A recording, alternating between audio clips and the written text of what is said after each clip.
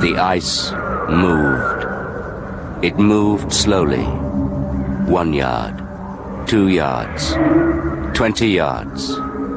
The long, lonely scream of the white wilderness lasted for stupendous roar of freedom circled the earth in 30 hours.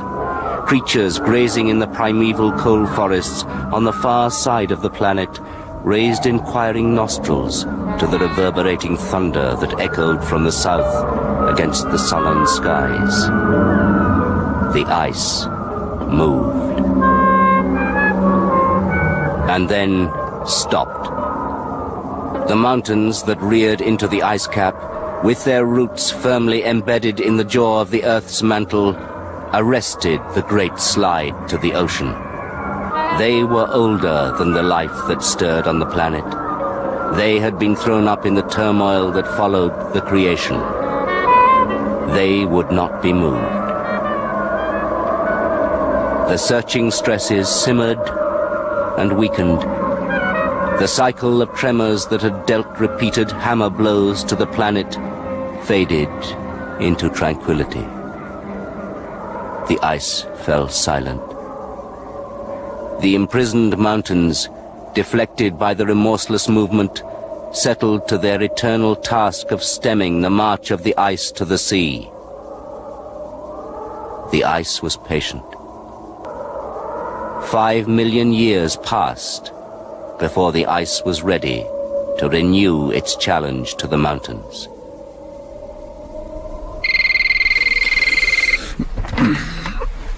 Sherwood. Mr. Sherwood, Julia Hammond. I've been calling you for 5 minutes.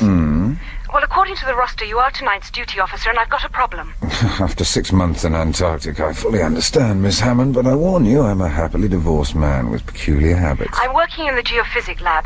I think you ought to come and take a look at your electronic seismometer. Why? I know what they look like. Please, Sherwood, I think it's serious. A million miles from civilization, we've had burglars. Please, Sherwood. I was cataloguing some ice core samples when suddenly your seismograph started clicking continuously. This started 10 minutes ago. Yes, it's never made as much noise as that before. And look at the VDU. The epicenter bears due north, the coast. Well, it could be ice cap crevassing or an iceberg carving. You don't sound convinced, Sherwood. You can call me Glyn. I'm not. Not even the carving of a giant tabular berg could cause that sort of reading. Could it be an ice quake? The ice cap in this region of Antarctica is as stable as a Quaker match.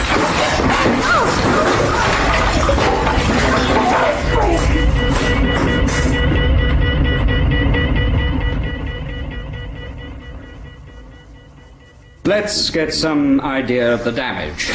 Mr. Johansson? Yeah, all the hoods are pretty okay, Mr. Brill. The generator's come off its piles, but I reckon to have that checked up today. And number 2 diesel tank? Looked in a bad way. Yeah, split. But near the top. Only about 500 litres lost. Tank's off her cradle, but she's okay. We've enough oil for the generators to last us until July. Yeah, no problem, if we're careful. Thank you, Mr. Johansson. Stevens? Nothing disastrous. Smashed signal generator. All the radio gear is okay. No more films, though. The television monitor fell on the video recorder. Oh, well, we'll see if we can stretch our budget to cover research into reviving the art of conversation. Well, everyone, it looks like we've come through an ice quake relatively unscathed. Mr. Brill? Miss Hammond? All my samples were lost, and I don't have even a single test tube left. How long will a relief supply flight take to get here? Have you any idea how much it costs the Rosenthal Foundation to charter a Hercules from the Royal New Zealand Air Force? Anyway, the airstrip is unusable at this time of year. Why not contact the American South Pole base? Wouldn't they provide an airdrop? If it was a matter of life or death, I wouldn't hesitate to ask them, but I have no intention of prevailing on their generosity just to keep us in test tubes.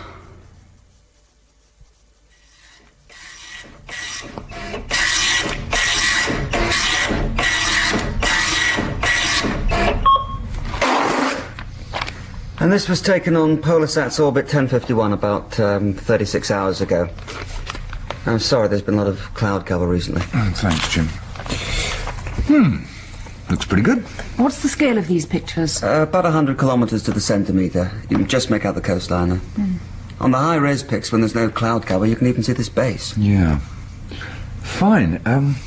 Julia, pass that Polosat pic, will you? No, the one that was taken 10 months ago. This one? Yeah, that's him. Jim, we've got a pair of dividers so I can scale these distances. Yeah, sure.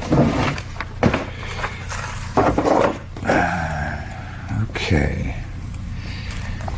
I make this bay roughly 180 miles across by 90 miles deep. So?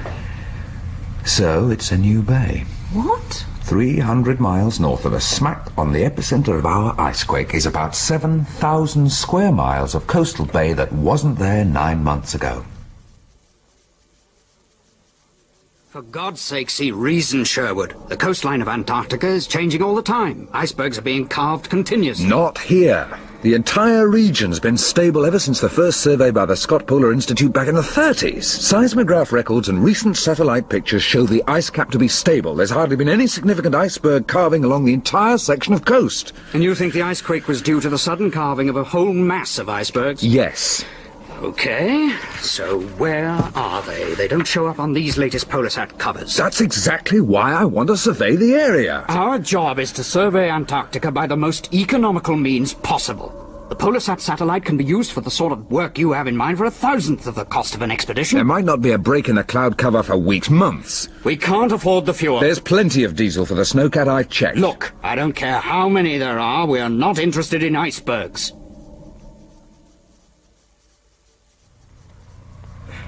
I'm not sure I don't agree with Brill, Sherwood.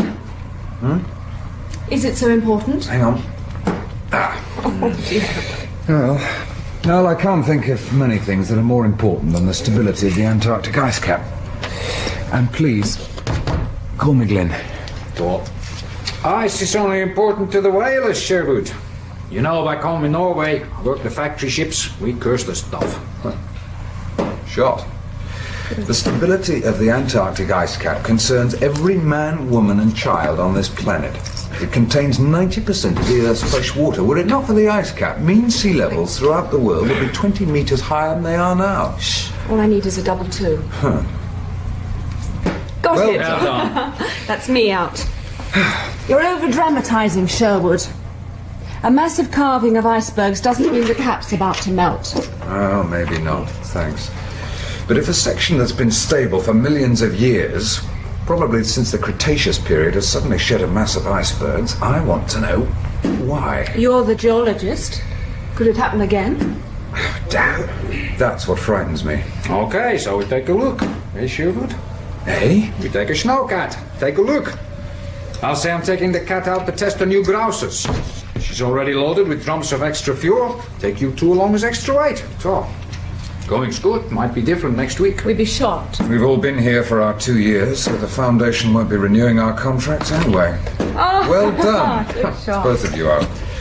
Fancy a trip to the beach, Miss Julia, so I can have my wicked way with you under the merciless tropical sun? I'll pack my suntan oil, Sherwood. I do wish you'd call me Glyn. You lose, Sherwood.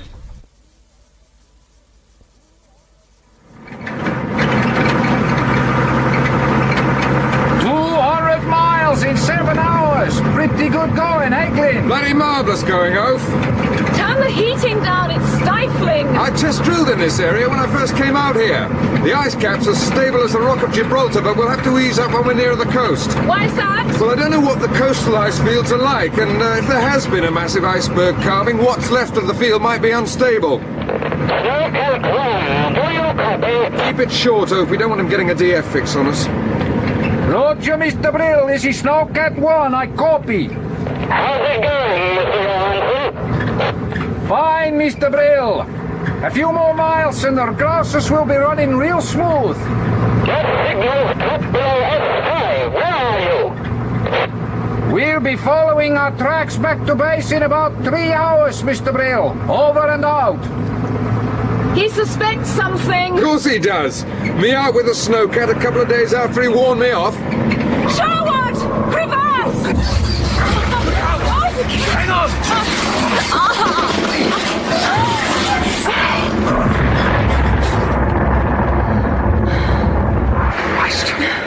We're jammed. No one move. No one move or breathe or do anything.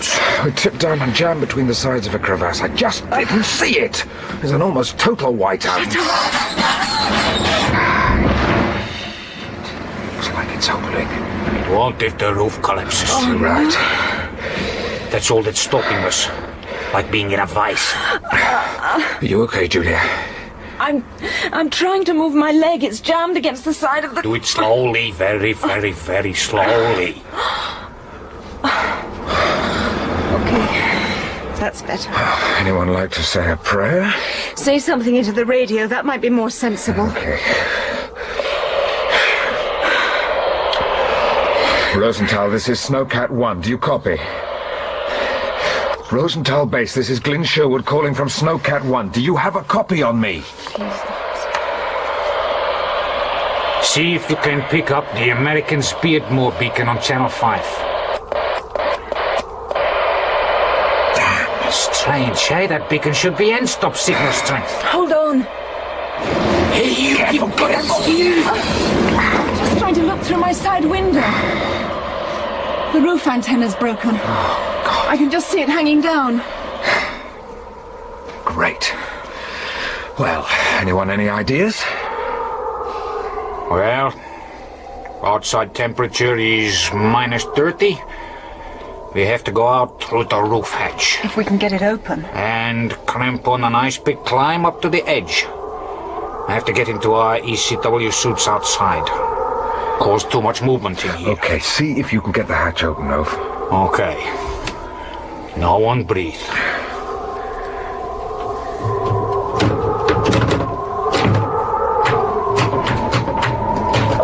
Okay, she's unlocked. Easy. Blasted thing's jammed. Oh, for Christ's sake! Has it shifted? It damn near shifted us a few hundred feet downwards. Oh no. What? I can just see the edge of the roof. Yeah? There's about a 3-inch ledge of ice that's holding us. Oh. Look, I've got an idea. I'm much lighter than you two, especially Oaf. If I go out, I could tie a cord onto the front power winch shackle and climb up to the ice field. The back end of the cat's about level with the brink, so it won't be a difficult climb. No, it's far. And I could bury a couple of spades in the ice, well away from the brink with the winch cable tied around them. No, it's much too dangerous. It's not as dangerous as sitting here waiting for 3 inches of ice to give way. At least an anchored cable might stop the cat from slipping any further. That ledge is bound to give once you two gorillas start moving about. I won't let you do it. She's right, Glenn. There's no way in the world I'm going to let Julia go out there alone. No way in the world.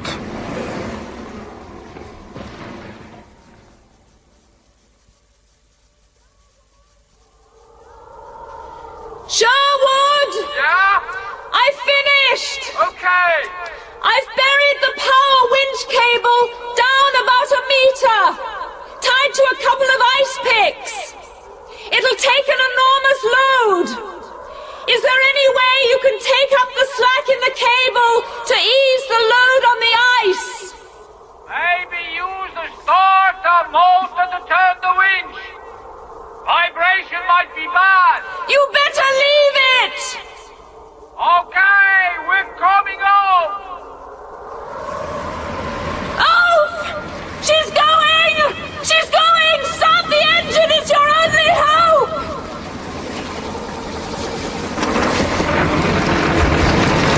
It's working, Sherwood! It's working! She's winding herself up on the winch! Come on! Come on, another 5 feet! 4 feet! She's nearly there! Come on! Come on! Come on! Come on! Oh, God! The cable's pulling out of the ice! Ah!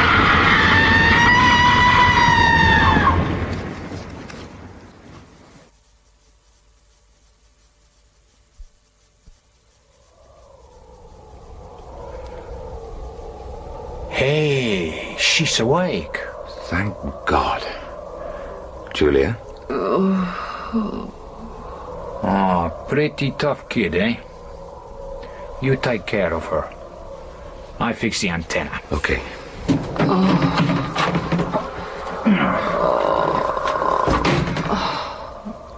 Oh, what happened? Well, just as I started the engine, the ice collapsed. I jammed the power winch into gear and the snowcat pulled herself up the cable like a spider. And just as we got out of the crevasse, both ice picks came out of the ice. One of them shattered and the handle caught you a glancing blow on the head.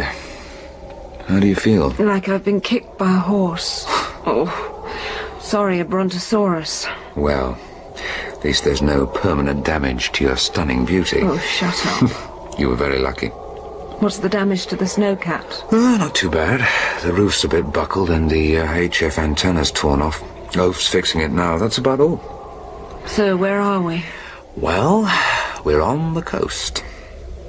But we were 20 miles from the coast. Mm-hmm. Do you mean to say that you're so obsessed with your bloody ice that we pushed onto the coast while I was at death's door? Now, wait a minute, hang on. We couldn't turn back to Rosenthal. Why not? Well, that's your fault, I'm afraid. You anchored the winch cable on the wrong side of the crevasse. We drove a couple of miles along the edge, in both directions, looking for an ice bridge. And then we spotted the sea, where there shouldn't be sea. What? Take a look.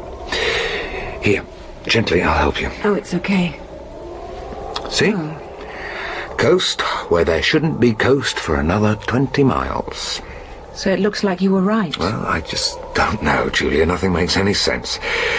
If there has been a major iceberg carving event, then where are the icebergs?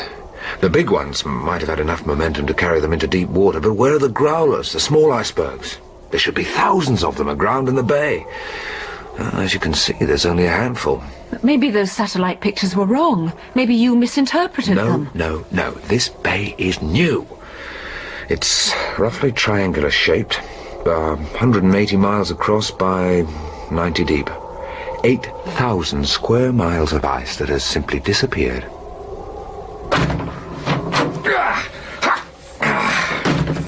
Okay, maybe the radio works now. I've fixed a wire antenna. Great. I think I can make a shrewd guess as to what Angus Brill is going to have to say to us.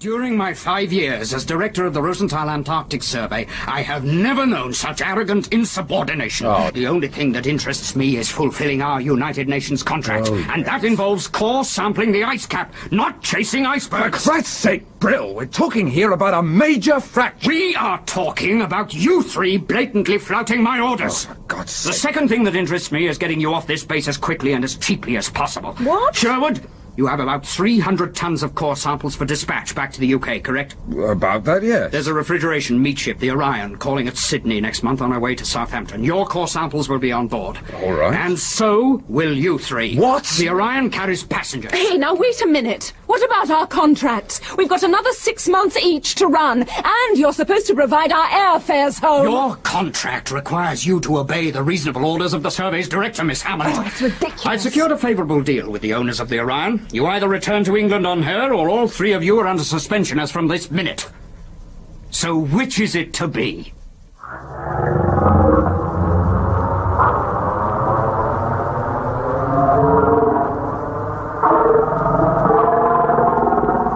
The ice moved. But the mountains that had been imprisoned in the ice for so long were still locked in its frozen embrace. Torn away by their roots from the Earth's mantle, they were now dragging the ice down beneath the waves, causing it to float in a state of uneasy equilibrium, its base carving a canyon in the abyssal sediment that covered the ocean floor, and its monstrous plateau concealed beneath a shallow upper layer of ocean. Slowly and inexorably, the west wind drift current established supremacy.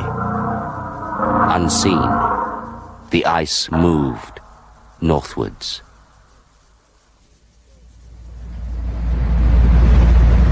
There's a certain poetry in watching the ships wake in the moonlight. Do you know something? What's that? I can't understand how you've been able to resist me for so long.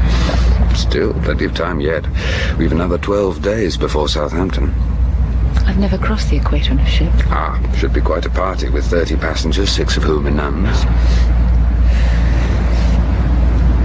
Cold? A bit. Come here. Professor. That's something you ought to be grateful to Brill for.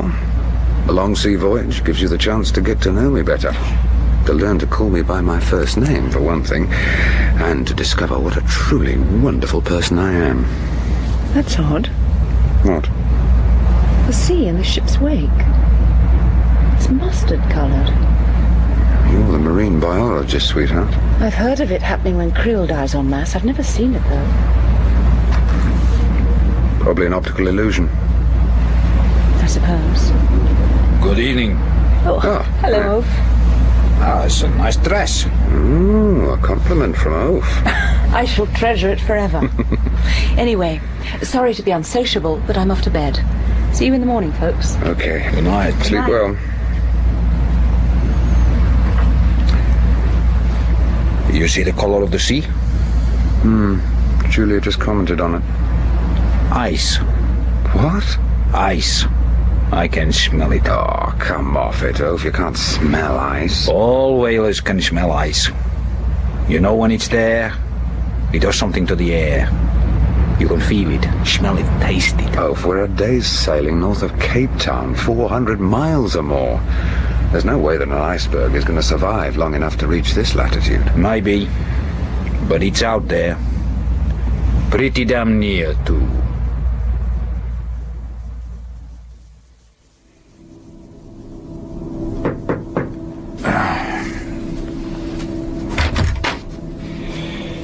I hope I didn't wake you. No, I couldn't sleep either. For once the turbines were keeping me awake. I never worried about them before. A coffee? Steward's left me a flask I haven't touched. Why not? There was no thunderous snoring from Oaf's cabin when I came past, so he's not sleeping either. He's decided to sleep up on deck tonight. Whatever for? Oaf is Norwegian. Is further explanation necessary? Now then, should I?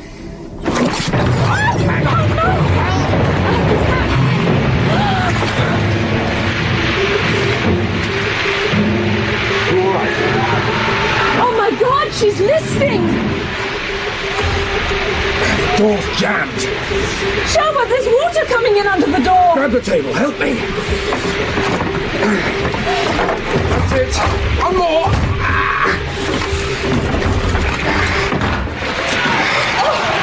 Freeze! Just grab onto the rail. Make your way on the corridors. There is no cause for alarm. What? All deck crew to the emergency station.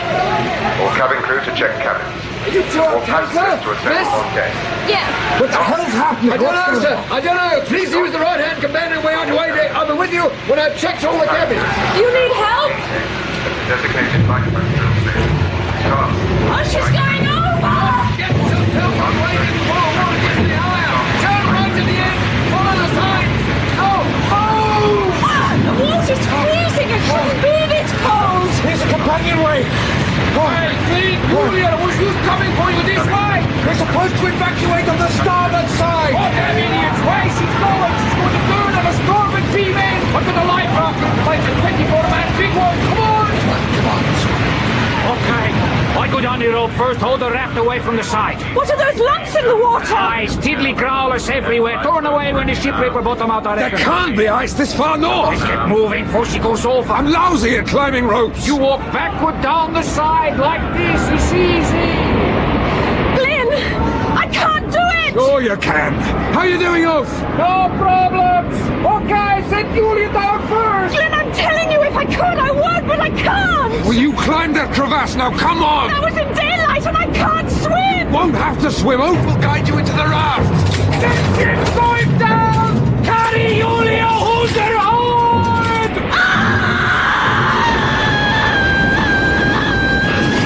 Goddamn fool! I said order!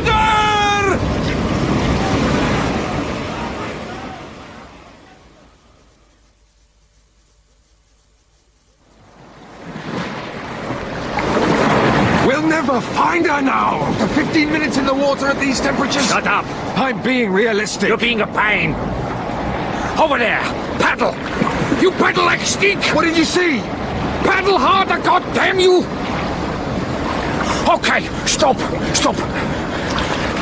Yeah, got her. Oh, you help me! Quick!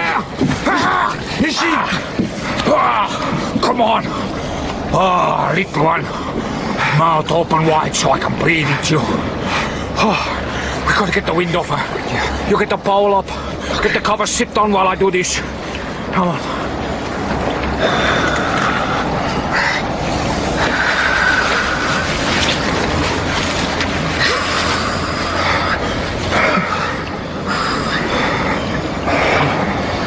Okay.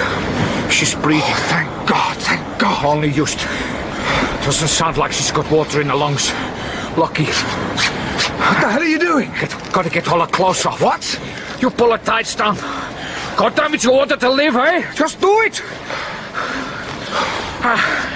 Oh, the colour of her skin. I've seen worse. Okay. Now we get our clothes off. What? What for? We get all our clothes off.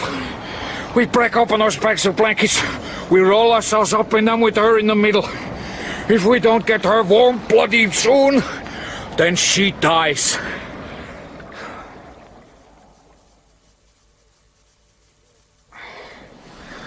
Oh, you awake? I'm awake.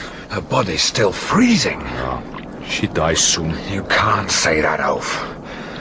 Look, her breathing is getting faster. No good if we can't get her warm. I fished dead men out of freezing water within half the time she was. Oh, God.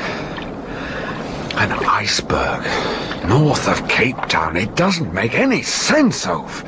If it was an iceberg, why didn't we see it after the Orion had gone down? You're the expert on ice. I think her heartbeat's getting slower. Listen.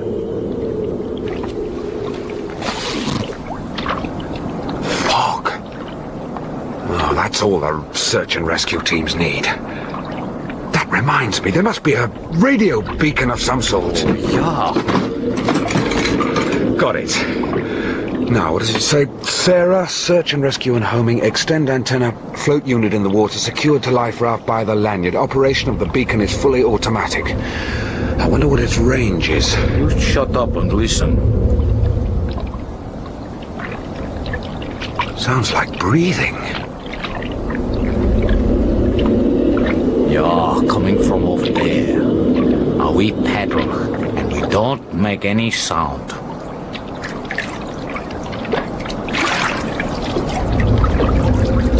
Oh, surely we should be paddling away from that noise. Doesn't sound too friendly. Damn fog. What was that? Ice. It's right under us. Oaf. An eye. Look, we're going back. A blue. Breathing like that, I knew it had to be a blue. What? A whale? Hell's teeth, it's vast. Oh, we gotta get clear if it suddenly sounds. Can't sound. It's beached on the ice, being crushed by its own weight. Pretty near dead already. Soon make sure. Oh, meter of aluminium paddle handle makes a pretty good harpoon, eh? Now get ready to paddle like Stink if it kicks. One flick from his tail, we're finished. What the hell are you planning? Straight through the eye, into the brain. Pretty damn dead now, eh? Ha! Oh, what the hell do we want with a dead whale? Oh, we've got enough food for 24 men. Now we get to work. Give me the knife. What? Okay. Now what we're gonna do? We're going to cut away a big square of blubber. Then we open a wound in the side of the whale, a big one. Cut an artery so that it fills with blood. Then we put the girl inside the whale. Naked, with just the head sticking out. Okay? We're gonna do what? She needs warmth. And the blood of this whale is going to be warm for hours yet. We give her a long soaking in a blood bath. Oaf.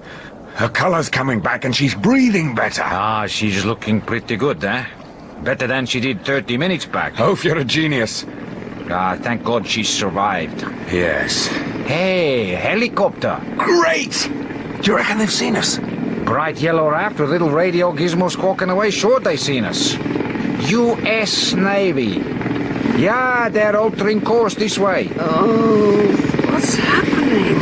Julia, my dear. Hey, Clint, she's awake. Somebody please tell me where I am. That's gonna take a lot of explaining.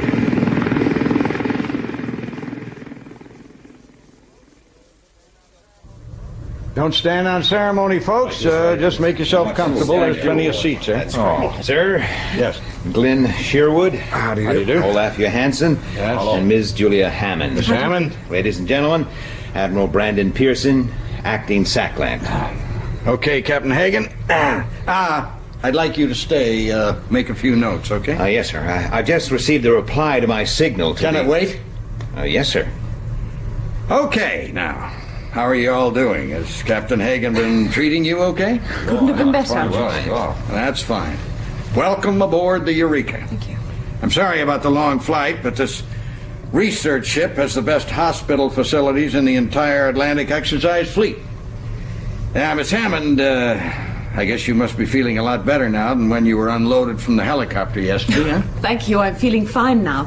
I only hope I smell better, too. I guess you must have been pretty shaken up when you discovered how these two crazy guys saved your life. Very shaken.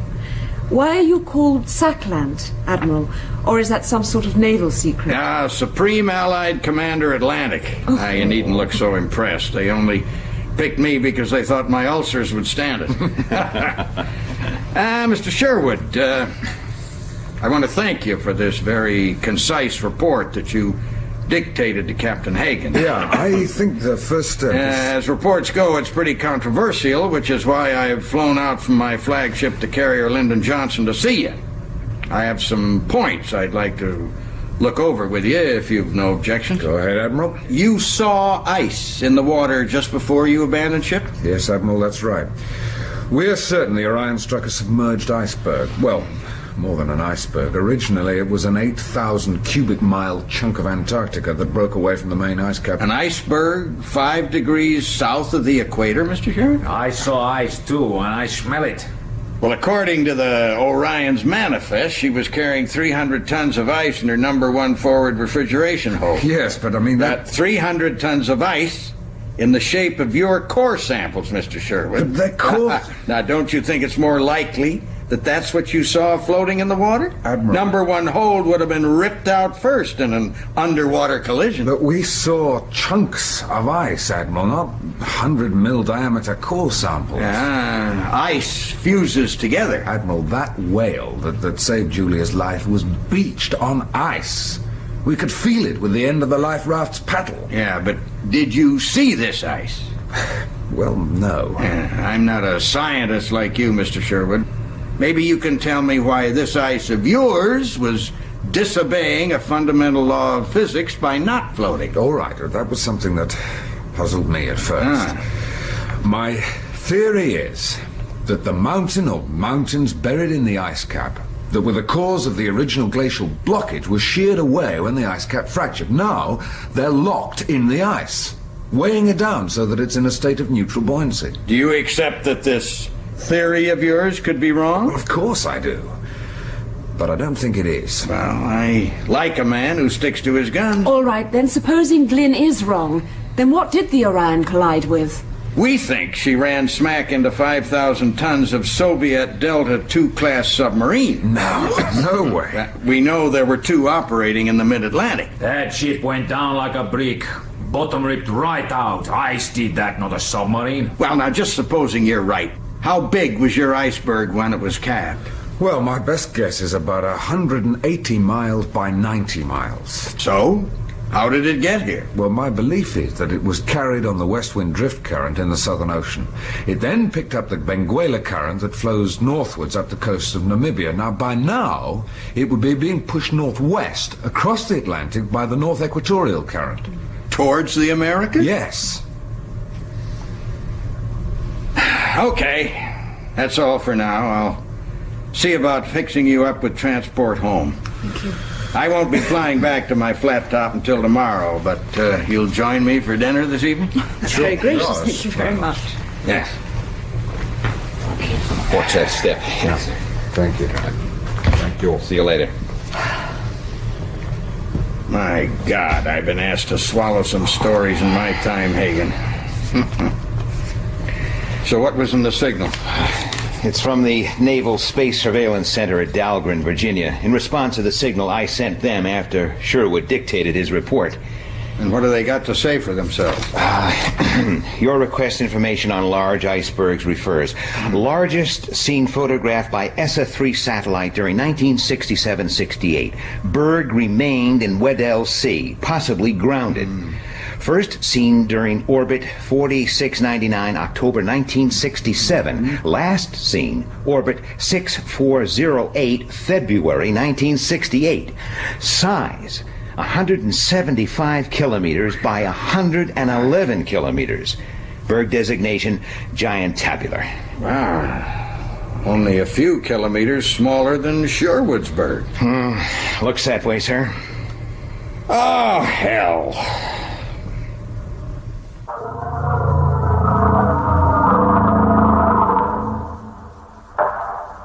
The ice continued its slow, inexorable migration.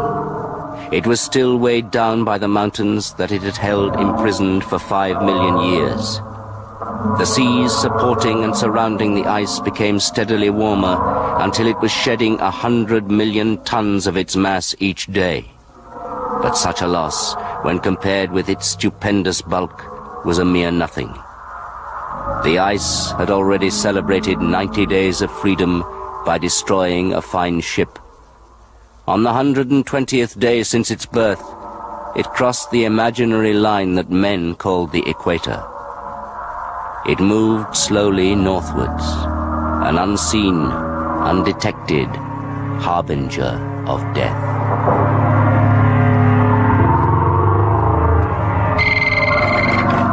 Hagen. Mason, sir. Signal from the Johnson. An RAF Charlie 130 on a flight from UK to Ascension has sighted the Vegan. Is that a star or a ship, Tony? It's a UK-registered sailboat. Crew of 15 kids on the homeward run of an attempt on a round-the-world record.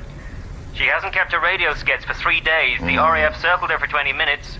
No one showed on deck, and she didn't answer visual or radio signals. Her last known position, speed, and course should be on your screen. Yeah, I've got it. So, what are we supposed to do? Because she's coming up astern, Johnson wants us to intercept and report. Yeah, okay, Tony. You got a course and speed? Yeah, we'll have a visual on her in 4 hours 20 if we had 35 at 15. Okay, let's get to it. Vegan, Southampton. No doubt about it. There's got to be at least one person on watch, so why the hell doesn't she acknowledge? Search me, Tony. Admiral Pearson says we can board her. Huh, she's hacking along at 15 knots on a tack that could take her clear across the Atlantic. Did he say how we should stop her? Well, you'll have to be your usual expert self with the scuba boat, Tony. Let Sherwood and the Norwegian guy, Johansson, be the first aboard, huh? Why is that? Well, if that sailboat is out to break records, maybe having us stomp all over her is going to disqualify them. Better a couple of foreigners go in first, huh?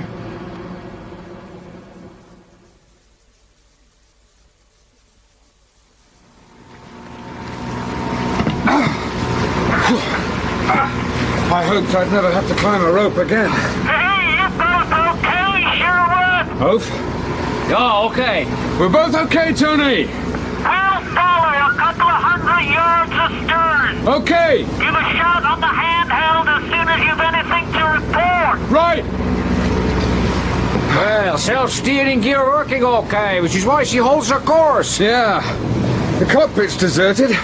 It's bad seamanship. Oh, good seamanship everywhere. Decks clear. Sheets coiled and cleated. See the repairs to this dodger. That's good seamanship. Well, you have a look here. Anyone below? She's a dead ship.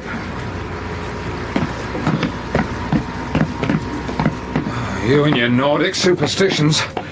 I suppose you're going to say you can smell a dead ship. It's a really nice smell, Glyn. You know, I sometimes wonder if... Oh, God. Yeah. And her. And him. All of them. They're all dead.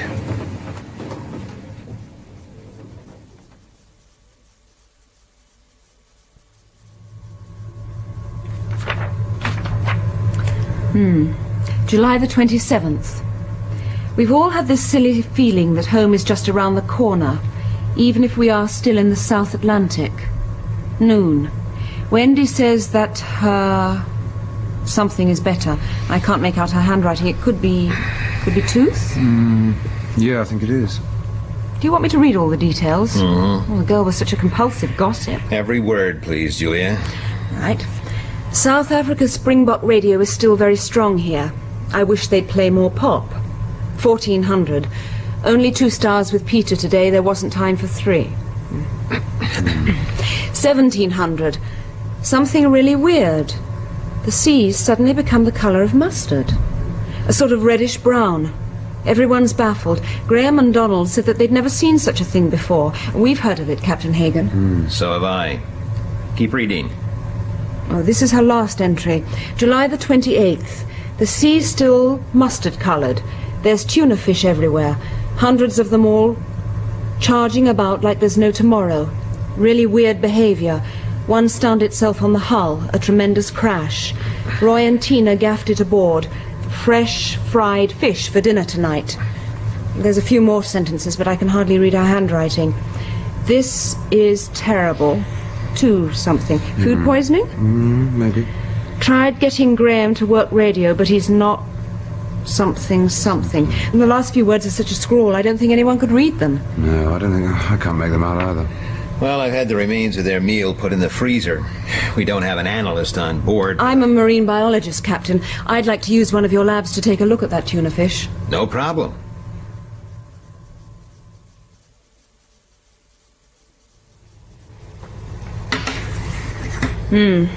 Just as I thought. Take a look through the microscope. Sort of bell-like microorganisms. What are they? A dinoflagellate. Simodinium breve. A sudden drop in water temperature kills them. That's what makes the sea change colour. It's quite common in the Gulf of Mexico, where they cause the so-called red tides.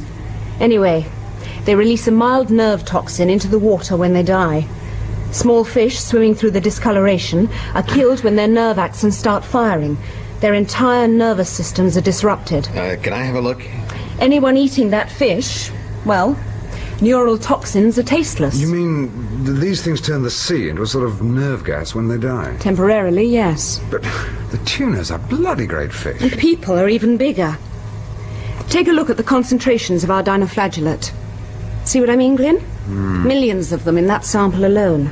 And you think it must have been the iceberg that killed them? No other explanation makes sense. We've got to persuade Admiral Pearson to warn all shipping to stay away from the area the Vegan was in when they captured the tuna fish. Well, Pearson won't do anything until Krantz has pronounced his verdict. Krantz? Who's he? Walter J. Krantz, Deputy Vice Commander, International Ice Patrol Headquarters, Governor's Island, New York. He's the world's greatest authority on icebergs. Yeah, I know him from my days with the International Ice Patrol. He's a prickly, self-opinionated, pompous bastard, and that's a moderate summing up. Well, he's on his way out here.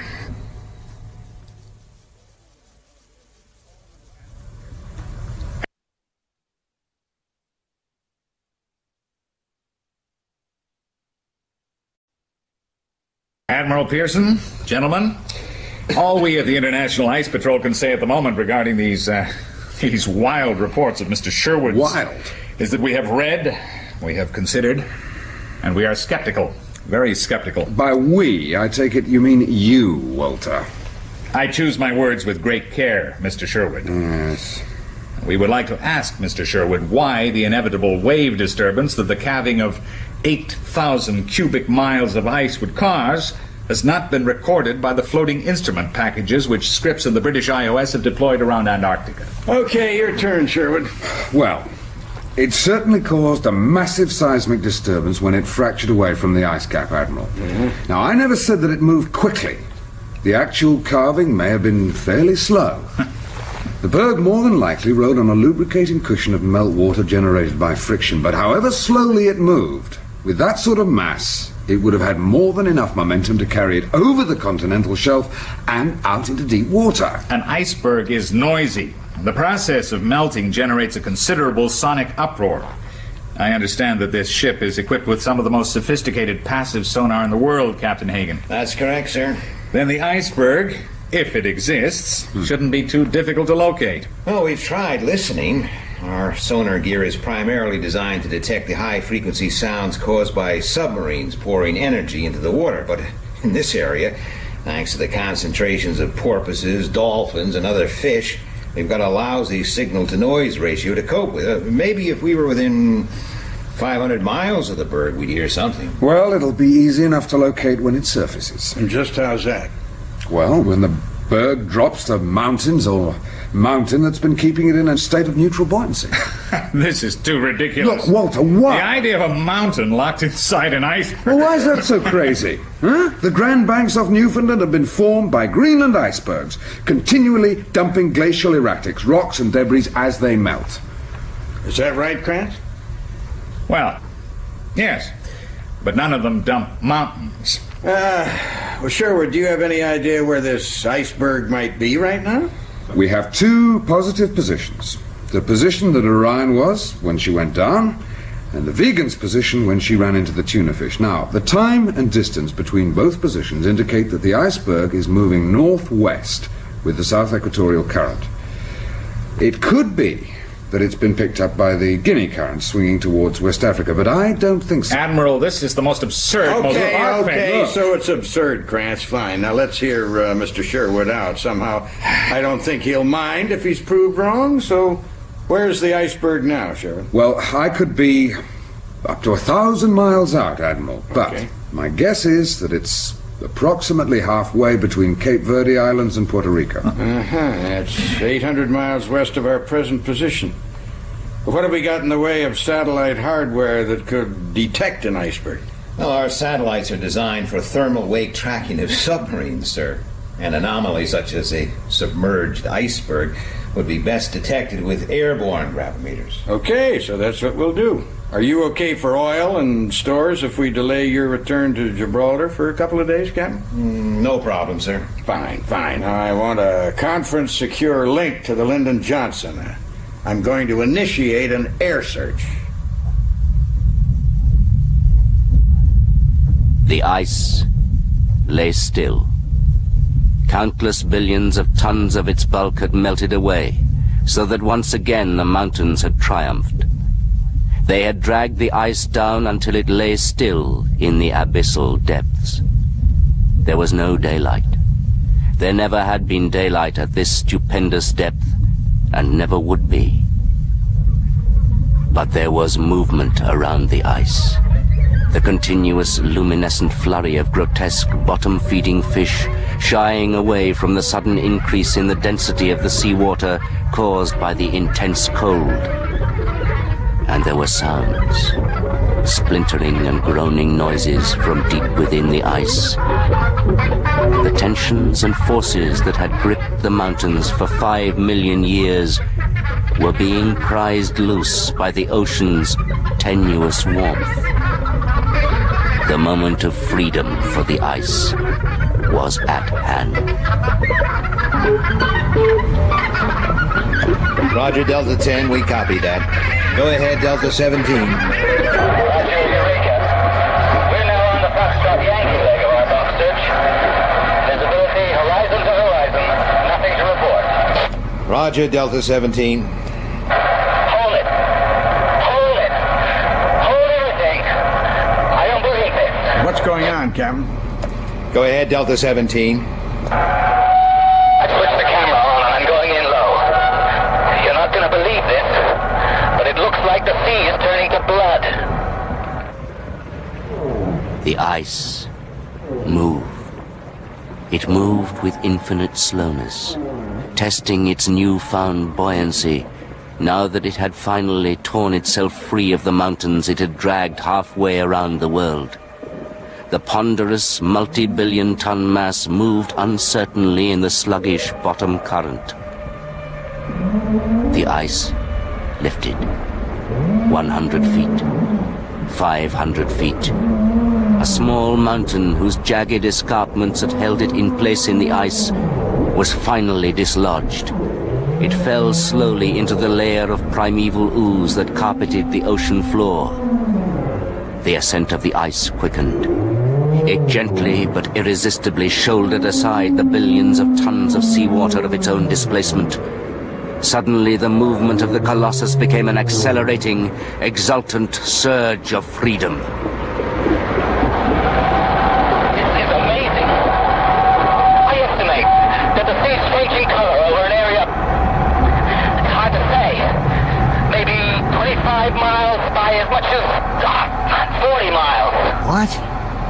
That's about 1,000 square miles. God help us. The surface of the ocean was lifting and changing its red hue to a maddened welter as if the sea was boiling.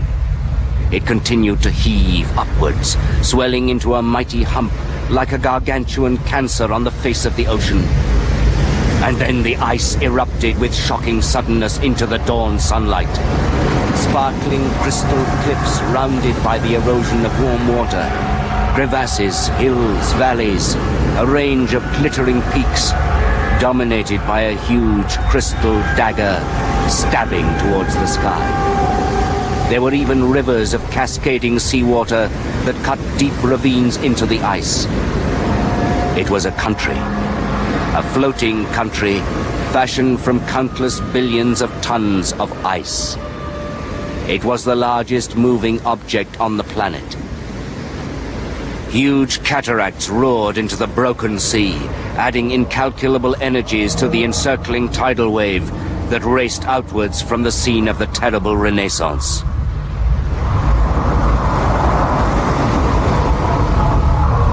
A remarkable sight. God, she's beautiful. The final tally of ships sunk by the tidal wave is 4, and no one knows how many smaller craft, and you still think she's beautiful, Walter. And those poor kids? It's evil, Krantz. Dear little one.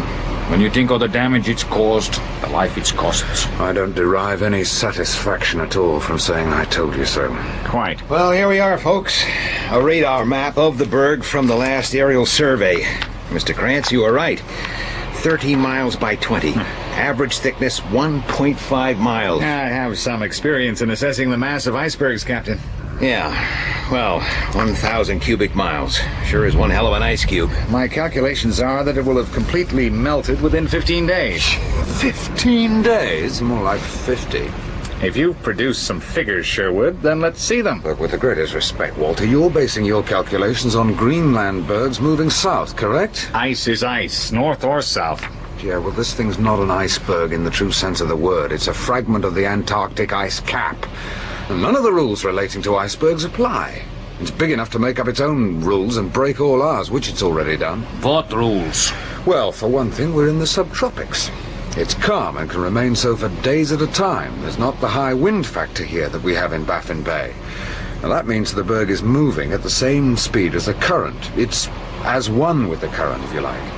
And therefore the insulating cushion of cold meltwater is completely surrounding it. How about the sound? Surely that's going to speed up the melt rate. Not significantly. Look, ice is a very efficient solar energy reflector. The only way the sun can make a serious impact would be if we were to cover the entire iceberg in black polythene, 600 square miles of it. I agree there. Well, at least you two can agree on something. We're making progress. So is the iceberg. What was yesterday's drift distance? 48 miles northwest. If you're right, Sherwood, and it keeps that up, we're going to have one hell of a problem on our hands. Admiral Pearson to see you, Mr. President. Good. Send him in, will you? Mr. President, good morning, sir. Good morning, Brandon. Grab a chair. Thank you, sir. Where's that damned iceberg right now? It's off the coast of Florida, Mr. President, approximately 300 miles due east of Jacksonville. You know the press have dubbed it the White Atlantis? Yes, sir. White Atlantis, the great geological miracle. Coming soon to the beach near you, the eighth wonder of the New World. There's even a piece in this paper by a mountaineer on the best route to the Central Peak. Well, technically, we don't have a legal responsibility to stop people who want to break their necks by climbing White Atlantis. It's in international waters. It's not even over our continental shelf. What concerns me is if it gets into New York Bay and breaks up. Then we'll be dealing with thousands of icebergs. Suspension of tanker and freighter movements in and out of the eastern seaboard ports will cause irreparable damage to trade and the nation's economy. And any extension of the ban on deep-sea fishing is going to cost us several $1 billion. Well, sir, we have a rough forecast. About the only thing Krantz and Sherwood have managed to agree on is that the iceberg will eventually be picked up by the Gulf Stream and pushed northwest, and that it will eventually disintegrate in the mid-Atlantic between 40 and 50 degrees west. It'll miss New York Bay? Oh, yes, sir. Yes, the prevailing wind is holding it about 400 miles off the Delaware coast. Mm-hmm. So how big is White Atlantis now? Well, 5,000 million tons. about the size of Long Island. Go ahead. An urgent call for Admiral Pearson from the captain of the Eureka, Mr. President. Oh, that'll be Captain Hagen. Okay. Hook him through. Go ahead, Brandon. Hagen, this had better be good. It's not good, sir. White Atlantis has altered course. She started swinging northeast an hour ago. Oh, hell. The wind hasn't changed. We've contacted the Scripps Institute. There's a northeast subsurface current that's stronger than the surface current. How does this affect our forecast? Sherwood and Krantz say that we don't have a forecast. Not now. Oh, okay. Clear for now. I'll come back to you in about 30 minutes. Yes, sir. We go ahead, Brandon. A clean 1 megaton device buried deep in the iceberg. We'll miss all the excitement. I told you, it's a bloody stupid scheme. It'll never work. Well, couldn't we stay until afterwards, Captain Hagen? We may be able to help. Sorry, Julia. Admiral Pearson's orders. Only essential personnel in the area during the test. You'll be able to watch it on TV in a swank New York hotel. All expenses paid, plus your plane fares home. We're very grateful for everything that you, Glenn, and Ulf have done. TV camera crews are essential personnel, I suppose. By American standards, they are. Well, maybe it's not such a bad idea after all, Julia. I can see it now. Dim lights, the television flickering in the corner, you and me on the sofa. Stop it, Glenn.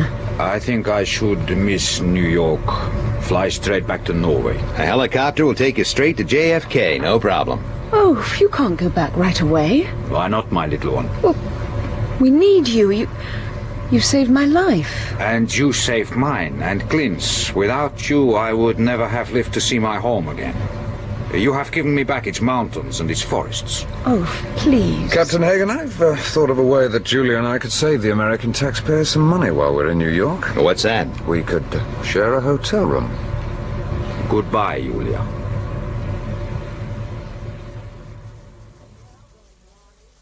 We're now going live to Steve Harris in the White Atlantis area. Here we go. As you can see, White Atlantis is a fantastic sight from here. It's shining on the water like a priceless diamond. It'll be like Francis' point of view. It'll be like using a firework to blow up Mount Everest. In 1 minute. Countdown to the Big Bang started an hour ago when a Navy chopper ferried away the Seabees who have embedded the 1 megaton atomic bomb 500 feet deep in the ice. Admiral Pearson, who is in charge of the destruction of White Atlantis, has compared this operation with the blowing up of Heligoland in 1921. Detonation minus 5 seconds. 4, 3, 2, 1. Nuclear fusion initiated. Nothing seems to be happening. Yeah, you can see it blurring around the remote control tower. Now that has got to be the shockwave. Yeah, you can actually see it. Oh my God, just look at that. Now that is not supposed to happen.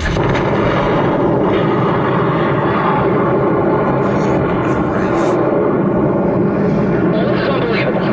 Fantastic. Something's gone wrong. There's a column of ice, a quarter of a mile, no, it's wider, blasting into the sky. Get a camera on that. My God, this is just incredible. A Roman candle of ice shooting up, and it's not stopping. Now, we're 5 miles from White Atlantis, and our chopper is pulling out real fast. What's happened? Does anyone know? And still there's ice blasting into the sky. This is just unbelievable. We don't know what's happening. Maybe we can get to see something now that the debris is falling back. Hey, hold on. Nothing's happened. White Atlantis still it's intact. It is intact. A 1 megaton bomb's been exploded deep in its gut and nothing has happened. There's a crater. A huge crater. It must be 2 miles across. Twice the size of the crater in the Arizona desert. All they've done is blow a damn great hole in it. A hole that size must have We'll be done going straight something. back to White Atlantis for an update right after these messages. See, the ice they blasted out doesn't amount to more When you're home for the losing a day's day hunting anyway. with that So what will they do now? Well, there's nothing they can do. Then you need a The White Atlantis will go aground on the continental shelf of New York Bay and start breaking up. everyone needs That'll when there's cause a no end of shipping chaos for a few weeks. When you need a freezer. Anyway, it's no longer our problem. You need a glass in freezer. Come on, I promised to show you my old apartment on 10th Avenue. Oh, we've only got a few hours left. I'd much rather go up the Empire State Building. It's not the tallest building in the world anymore, you know. I don't care.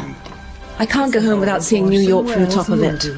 All right. Empire State it is. And why don't you put some clothes on? You look a bit silly like that.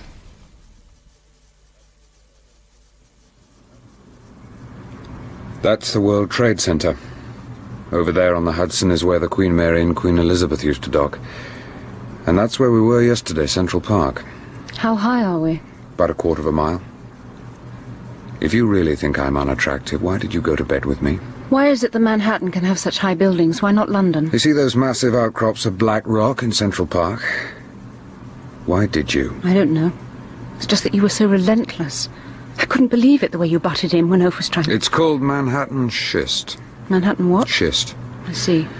It's a high-density metamorphic rock that goes down several hundred feet. It's the finest building platform any engineer could ask for, although they curse it when they have to tunnel. When I first came... Oh, no. What's the matter? God, why didn't I think? Think what? What is it? Come on, we gotta go. Where? Gracie Mansion. What's Gracie Mansion? It's the mayor of New York's office. Come on. Take it easy, Mr. Sherwood. We know all about it. We've received regular updates from Admiral Pearson. The last one was 5 minutes back. White Atlantis has a mass of 400,000 million tons, and it's moving towards the continental shelf in New York Bay at a speed of 1.6 knots. Yes, but what It's going to go aground in 11 days, and it's going to give us a major headache when it breaks up, right? It's not as simple as that, Mr. Mayor. What do you mean? It's this question of the huge mass that White Atlantis has and the colossal amount of kinetic energy that's stored in that mass. Now, most of New York consists of metamorphic rock. Yeah, so? Well, all metamorphics, quartz and so on, are hard and dense. Manhattan schist is one of the hardest, and it extends right out under the glacial drift and Hudson silt to the edge of the continental shelf. Huh. What's glacial drift? Debris that was brought down during the last ice age. It's a mass of gravel, boulder clay and other erratics that covers Manhattan to a depth of about 90 feet. Now, it might help absorb some of the shock waves, but I doubt it. What shock waves? High-density strata conduct seismic shock waves over long distances with very little loss of energy.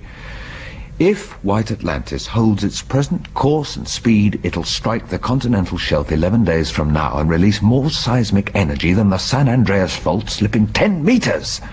The entire city of New York will ring like a bell.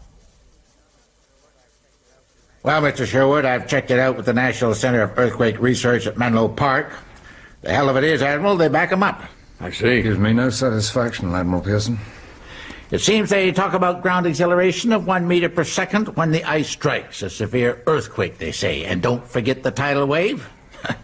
Can't anyone stop the goddamn thing? Mayor, our only hope is that the subsurface current that's pushing White Atlantis towards New York will be deflected by the continental shelf. But even if it is, it's the sheer momentum of the iceberg that's the problem. That's right. And we know next to nothing about subsurface currents. Well, you gotta come up with something. Otherwise, God only knows how, we're gonna have to evacuate New York. Well, when I lived here, Manhattan seemed to evacuate itself every evening between 4 and 6. What kind of a stupid remark is that? I'm sorry, Mr. Mayor. I tell you something, Mr. Sherwood. Manhattan covers 21 square miles and has a population of around 2 million. Brooklyn is double with the size of a population of 3 million. Yes. The Bronx, 41 square miles, another 2 million. And then there's Queens. You know how big Queens is? No, 118 square miles and 3 million. Take the whole area and you've got 12 million people. 12 million? People, Mr. Sherwood. People with homes, backyards, families, businesses, roots. And we're going to have to move them. 5% of the population of the entire United States. Glyn, Yeah? that radio is keeping me awake. Sorry. It's okay for you. It's damned uncomfortable on this sofa. I see you can't sleep, so nobody else is allowed to. I need a drink. Do you want something? Yeah, if you like. Anything except a Manhattan cocktail.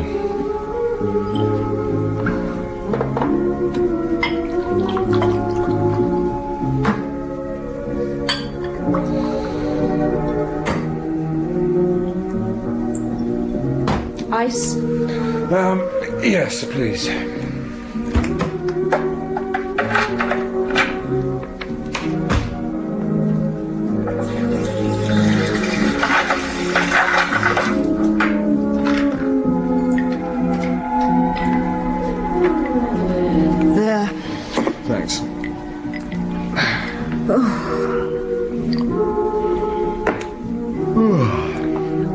a scheme to tow icebergs to the Middle East as a source of fresh water? Couldn't White Atlantis be stopped if there were enough ships? It's already been thought of. That's where Krantz is now, busy with the IIP computer. The collective power of the whole world's merchant fleet doesn't begin to add up to the power needed to stop White Atlantis. I once read a book on karate. You know the sort of thing. How to take advantage of your opponent's superior weight when he's pushing against you and you're shoving back. You suddenly change your push to a pull and down he goes. A 1 megaton karate chop didn't seem to make much of an impression. I'm not saying you could stop it, but couldn't it be deflected? You know something? You're not only beautiful, you're brilliant.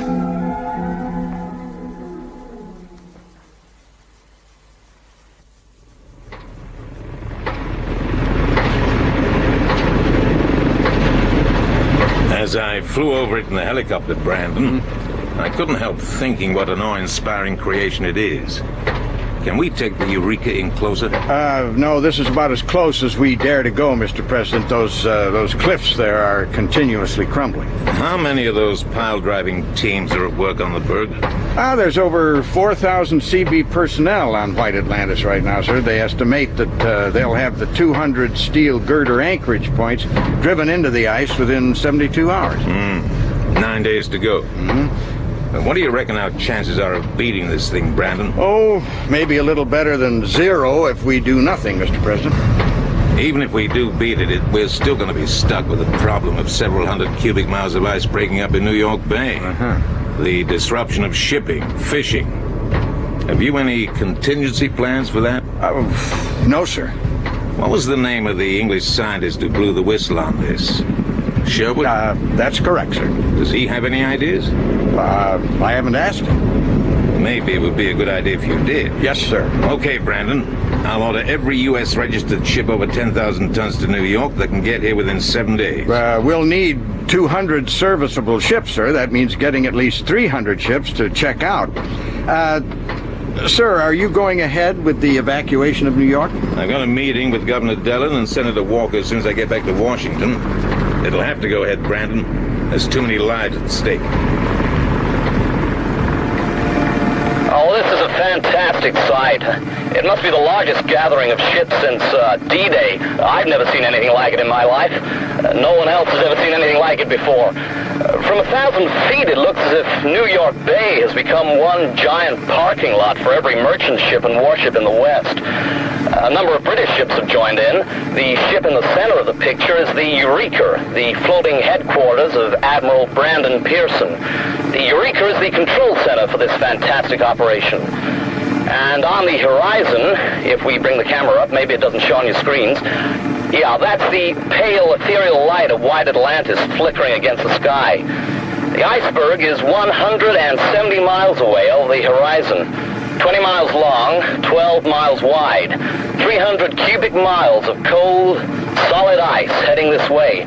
Now, I'm going to try now to speak to Admiral Pearson. Admiral Pearson, can you tell everyone how the operation's doing?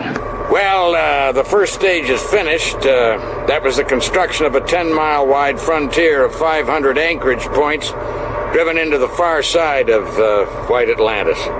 Tonight, the Seabees will start attaching the main hawsers.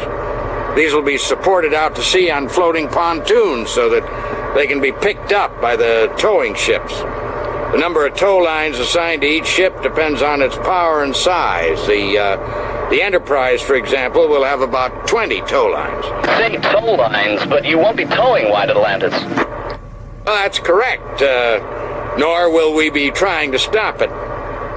The fleet will provide an anchorage point for White Atlantis to swing around slightly. We're aiming to achieve a course deflection of 3 degrees. And if we succeed, White Atlantis will converge on the continental shelf at a shallow angle so that we may have an impact of around 1/10 of a knot instead of upwards of 2 knots. Once the White Atlantis is safely wedged on the continental shelf, all the ships will slip their tow lines. Will it work, Admiral? Well, it's got to work. Eureka to tow ship 31. You are okay to pick up your tow? Hello, Sherwood. Miss Hammond? Welcome back aboard the Eureka. Well, thanks for asking us back, Admiral. I figured you had a right to see what's going on. That's not what you said last time, Admiral. Computer prediction, ice strike minus 39 hours, 20 minutes. Course deflection, 0. Looks like you've been busy, Admiral. Well, Captain Hagen and his men have. They fixed up this control room in only 24 hours. All very professional. Well, now all we have to do is pray that the weather's going to hold. We haven't had time to even look at television. So how's everything doing in New York? Well, they're still evacuating Queens. Manhattan's a ghost town. Even the police car that took us to the heliport had trouble getting through the checkpoints. What are the ships doing at this moment? Well, there's still a few waiting to pick up their tow lines. You see, they have to go in strict order. Controlling 200 ships in a few square nautical miles of ocean isn't easy. And we still haven't cracked the problem of what to do about the iceberg when it breaks up. All tow ships will be in position in 2 hours, sir. 2181. Tow ship 191. All lines secured. Did I ever tell you that we've got a swimming pool at home? Okay, I copy. Final reports from tow ships 190 through 200. If you're bragging about your upper middle class... During hard winters, there was always the danger of water freezing in the filter and pump. So when it was freezing cold, Dad always used to run the pump. He said running water didn't freeze. Yeah, well, he was wrong. Look, what's this got to do? Of course he was wrong. Attention, please, attention. All tow ships in position, all tow lines secure. He didn't realize... Okay, Captain Hagen. Notify all tow ships to stand by for 20% power in 5 minutes. All lines secured.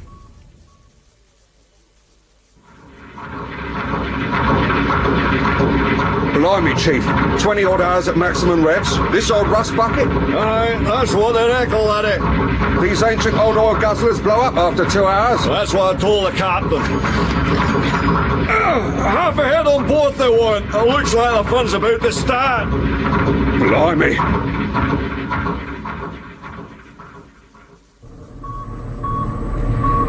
All ships have reported, Admiral. We've been running at 20% power for 3 hours. Very good. All the anchorage points on White Atlantis are holding. Tow ship 32 has got a shaft bearing running hot. What? They're working on it now. Well, tell them to cut and run. I say it's not serious. Well, I don't give a damn. I don't want any ships breaking down when we're towing under full power, and I tell them to cut and run right now. And then we go to 50%. And there they are. There's the first group of 20 ships just coming into your picture. You can see their tow lines. Each one of those cables is as thick as a man's leg, and yet, compared with the stupendous mass of White Atlantis, they could be cotton threads. The ships are pulling at 50% power now. They're going to hold that for another 10 hours just to make sure that everything is okay. The real test comes at first light tomorrow when Admiral Pearson will give the order for all ships to give it all they've got. Glyn, wake up. What? Glyn. You have to wake me. You weren't so keen in New York. I want to talk. Meaning that I'm not allowed to sleep, hmm? Why do you think Dad's swimming pool plant room doesn't freeze up in winter when the pump's running? I don't believe this. If the pump's not running, then the amount of water in the pump and filter isn't more than a few litres. And being only a few litres means that it doesn't contain much heat and therefore can freeze up easily, right? Right. But switching the pump on creates a larger system that includes all the water in the pool, which contains a huge amount of heat, even though the temperature might be quite low. In other words, the water passing through the filter and pump is constantly replaced before it has a chance to give up its heat and freeze. Are you listening, Glyn? I'm hanging on to every word. Remember when I mixed your drink in the hotel room? I couldn't get the ice cubes out of their tray. I held them under a cold running tap and they dropped out immediately, remember? Yeah. Those ice cubes were still floating around in the bowl an hour later, and yet an ice cube which I held under the tap disappeared almost immediately. It's easy to see why. The ice cubes in the bowl were sitting in cold water of their own making, which slowed up their melt rate, whereas the water streaming out of the tap was being constantly replaced. The tap water was cold enough, but it was warm in comparison with the ice cube. Well, do you see what I'm driving at? Julia? Yes? I think you've got something.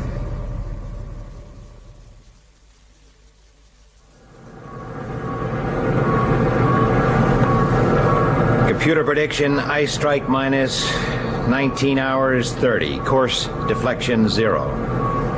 Okay, Captain Hagen, tell him to stand by. All acknowledge. Attention all ships, this is Eureka. We're going to give the order for full power in 1 minute. Any commanders have any doubts? Now is your chance to say so. Let's get on with it. Eureka to all ships. Any commanders anticipating mechanical problems, say so now. Let's get to it, fellas. Okay, good luck, you guys. Full power on the count of 0. Ship 194, Pal Joey. We seem to be having some trouble with our engines. Seem to be overheating here. Them engines don't sound too happy, do they, Chief? Would you seem happy after working flat out for 5 hours? Can you hear the tappets? Hey, much more of this and we'll be seeing them next. A staggering sight. 200 ships. Their mighty screws pulverizing the water to a maddened white foam as they pour millions of horsepower into the heaving ocean and throw themselves into the teeth of a strengthening wind in their desperate attempt to deflect White Atlantis' titanic bulk from a course that could cause untold damage to New York. Now, for 10 hours now, these iron Lithians have been hurling their combined masses against their hawsers. And for 10 hours, men have sweated in engine rooms or waited on bridges, all praying for the word from Eureka that they are winning their unremitting struggle.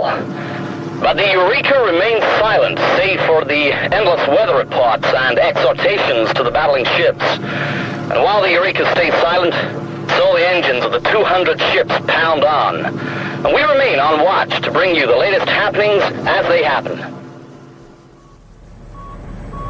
INS computers are showing a course deflection. What the hell they are? Course deflection. Look at that board. 33 minutes of arc east. All right. 40 minutes. 45. We're doing it, sir. Okay. Now let's just see if we can maintain that deflection before we start throwing our hats in the air. That's a new noise, Chief. You better get clear, laddie. Get clear! Get clear! They're both going! Ship 127, Pal Joey, this is Eureka. Fire your explosive bolts, drop your hawser now, and auxiliary will tow you clear. Admiral, that's the 3rd ship that's had to drop out. How long now to ice strike? Computer prediction is ice strike minus 6 hours 20. Course deflection. That can't be right. What? It is right.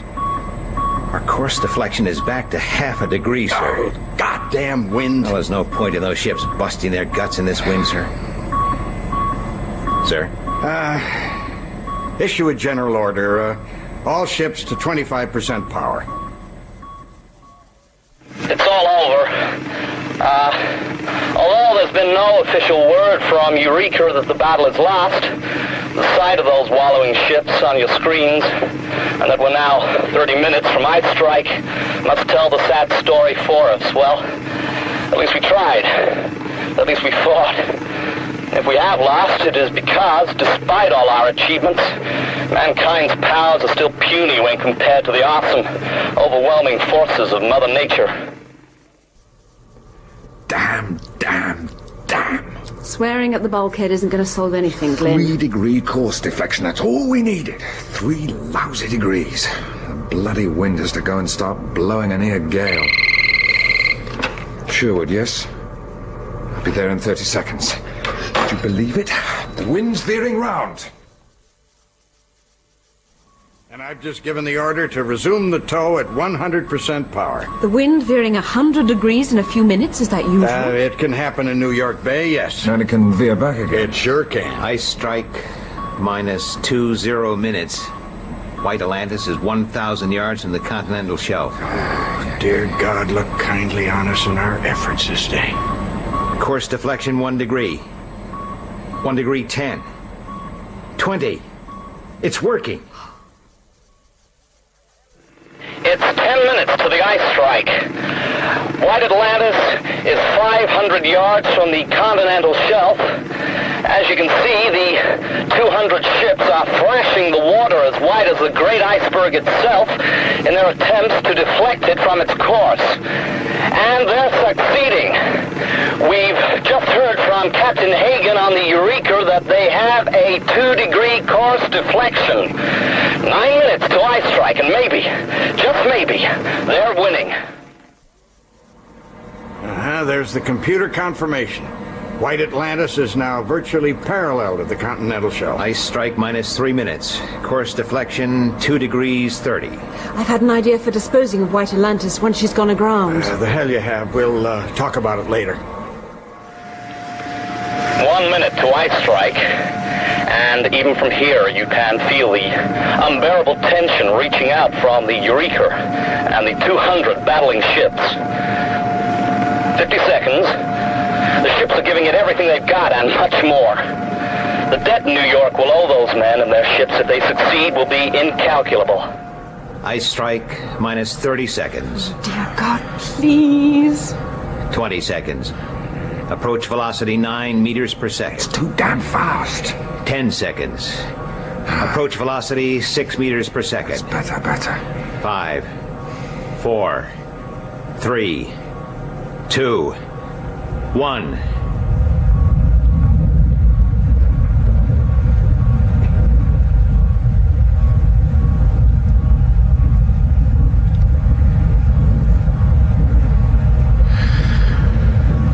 I think we've done it.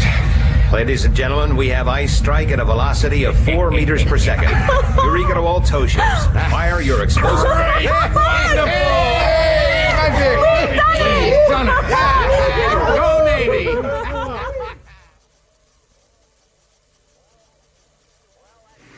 Well, as you can see, ladies and gentlemen, after a week of using high-pressure fire hoses from their firefighting ships, the fire department have virtually finished their task of slicing up the grounded bulk of White Atlantis. The once massive bulk of the largest object ever to move on the surface of our planet, all that remains now are a few small icebergs which are being allowed to drift away into nothingness. The party, which Admiral Pearson is giving on the Eureka this evening, marks the official end of the White Atlantis War. Glenn, there you are. Hi. I've been looking for you. Americans certainly know how to throw a party. This place is packed. I suppose it was your idea to use ice from White Atlantis for the drinks, hmm? Yes. You all right? Yes. Well, no, not really. Look, Glyn, Miss Hammond, Mr. Sherwood, do you have a moment? I would like to present you to the President of the United States. Oh, how do you do? It's an honor to meet you two. America's in your debt. It was nothing. Please. Brandon, we could use these two guys. Offer them jobs. Aye, sir. That's very kind of you, sir. Oh, no, it's not really necessary. Good. Great to have you aboard. Now, if you'll excuse me, I see old McGuire's going a bit heavy on the scotch. Gotta make sure you leave some for everybody else. Come along. Yes, sir. See you later. Glyn, I must say this before anybody else interrupts. I feel really bad about the way things worked out between us. Well, it's just that so much has happened since we've known each other. Everything seemed so unreal, and then when we finally got to New York, we were so alone and... I know. Thrown together in a strange city, eh? Something like that. Yeah. It was my fault, really. I knew it wouldn't work. I just couldn't let it go somehow. I'm sorry. Me too. Any idea what you're going to do next? Any plans? Well, I don't know. The president's offer's very tempting. Americans pay good money. Don't you want to go home? No. No, there's nothing to keep me there now. What about you? No. I don't think I'll go home either. Why don't you stay on here? I was thinking about going to Norway.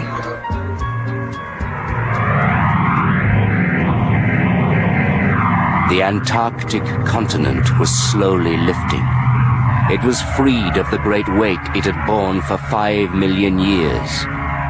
It was a gradual movement, but a movement possessing the energies of the winters of 50,000 centuries. Cracks appeared in the ice cap. They suddenly widened with a mighty roar that seemed to fill the universe. The opening fissures became canyons.